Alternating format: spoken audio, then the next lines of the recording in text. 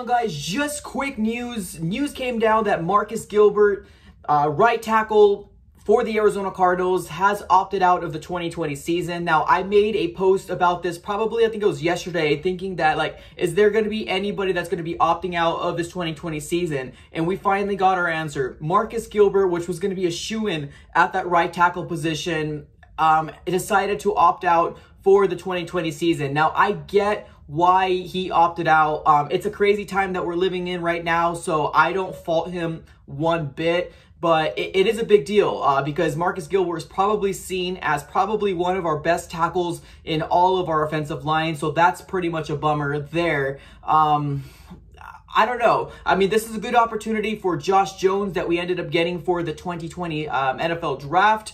We got him in the 3rd round, so he's going to probably most likely be a plug-and-play player at this point. He probably won't get it like all the way, like 100%. It might take him a little bit to kind of get accustomed to that NFL-type play coming from the collegiate level, but there's no doubt in my mind that Josh Jones is going to be the right tackle for the Arizona Cardinals in this 2020 season. Kind of excited because we have that depth within the offensive line, but pretty bummed out that Marcus Gilbert did end up opting out of the 2020 season. Now, I did hear that he was put on a non-injury type list or like an illness list probably a couple days ago, along with Max Williams, which is going to be the tight end. So keep in mind, if Marcus Gilbert's coming out saying he's opting out of the 2020 season, don't be surprised that maybe even Max Williams will come out later on saying that he's going to be opting out of the 2020 season as well.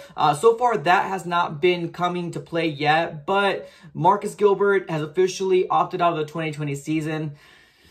That's all I can really say. I mean, let's kind of roll with the punches. Next man up type mentality. Josh Jones, you're up, young man. So let's take a look to see what you have. Yeah, guys, that's all I got. Let me know what you guys think in the comments below. If you're new, please consider subscribing to the AZ Sports Fan YouTube channel. And that's all I got. Don't forget to drop a comment and like on this video. Thank you so much, guys. I'm out. Thank you.